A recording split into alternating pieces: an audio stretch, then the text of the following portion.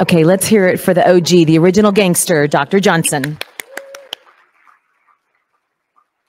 I want you to take your pen and paper out real quick. Dr. Johnson mentioned an ICD-10 code that every diagnosed person should ensure that their physician has on their record.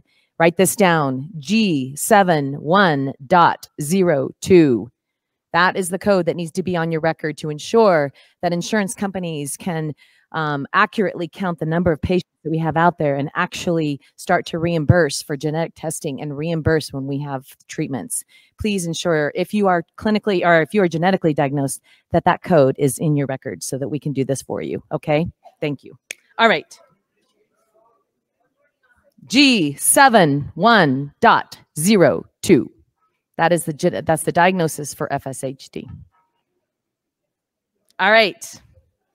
Next up, I would like to introduce a researcher and friend, Dr. Sujatha Jagannathan from the University of Colorado, who is part of our FSHD CTRN sites.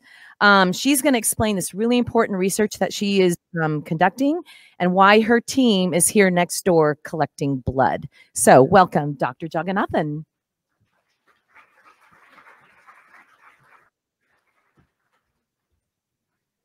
All right.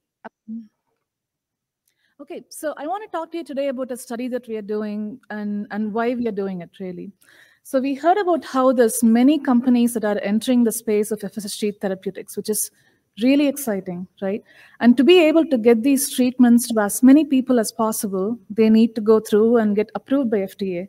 And what FDA needs for those drugs to be able to do is show that it works, right? And to be able to show a drug works, you need what are called biomarkers.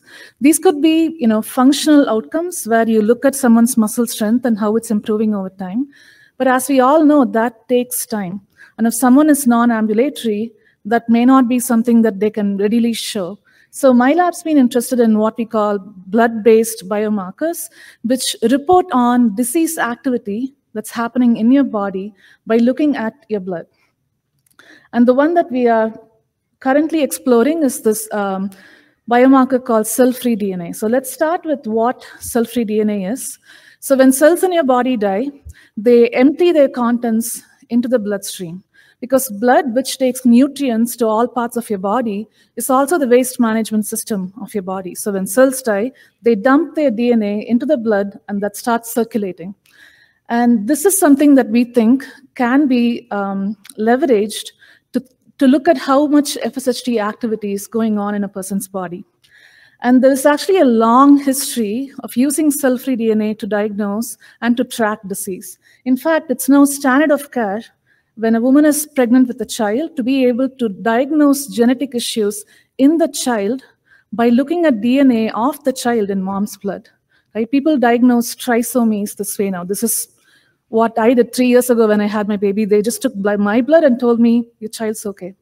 People do this for solid tumors all the time. If there's a tumor in your liver, a tumor in the brain, that DNA ends up in your blood, and we can look at where is the cancer happening, what's the mutation, and all of that. So if we can do this for a baby growing in a mom's belly and for a solid tumor in the brain, why couldn't we do this for the muscle, right? And that was the idea we started with, that FSHD is a huge thing happening in affected individuals' bodies. So we should be able to look at our blood and ask, is there a trace of disease in the blood?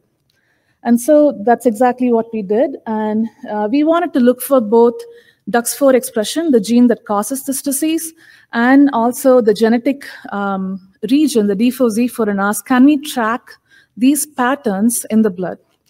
And the hope is that once we find a pattern that is really robust, maybe we can use it to track response to treatment, right? That is really the goal here. Diagnosis doesn't change over time, but then your body could still respond to treatment that then shows up in the blood, and we can track that. So we were lucky in that we were able to get data from a group in University of Washington, Dan Miller and Premi Haynes, who had already collected some of this data that we could use. They had cell-free DNA from 4 unaffected and 12 FSHD-affected individuals that Dr. Wong had collected. This data set had some caveats. It's a really small number of samples, and it was also collected in a way that we thought may not be the most ideal, but we thought Only way to do this is to find out and try. And it worked. So I'm just going to, before I show you the data, I'm going to tell you what you're looking at. So what we do is we take the cell-free DNA and ask, what is the pattern that we see and what does it match? So for example, we can ask, if a DUX4 expressing cell has a certain pattern, how much does the blood DNA match that pattern? Okay, so the lower the rank, the better the match. So what you're looking at here is the 4 control samples versus 12 FSHD samples.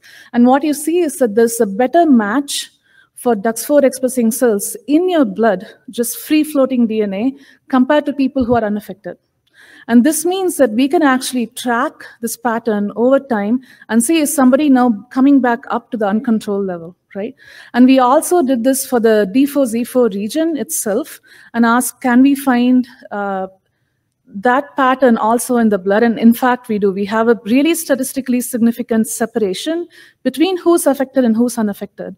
And this is something that we think we can track over time and use as a biomarker in clinical trials. So what are we So concluding, we think this is a really promising way to track disease activity in people's bodies. And we can collect a lot of information from the blood to be able to do this. So we are right now collecting samples from a much larger cohort, so we can take advantage of the full depth of information available in the samples to be able to find a really robust pattern. And once the signature is established, we're already talking to companies who are gearing up to start their own clinical trials to be able to incorporate this marker into their trials so we can really track how the disease is responding, okay? And then the next step would also be, how cheap can you make this assay? So it's really accessible, and any peripheral lab can do this. You don't have to go to a special center to be able to do this, right? And just finishing up here, I want to thank the original team, Dan Miller and Premi Haynes, who did this work with Friends of FSH Support, and people in my lab, Cameron and Amy, and my collaborators, Srinivas, who were able to really bring this project to fruition, and all the patients and families who are generous and give us your time and blood to be able to do this. Thank you.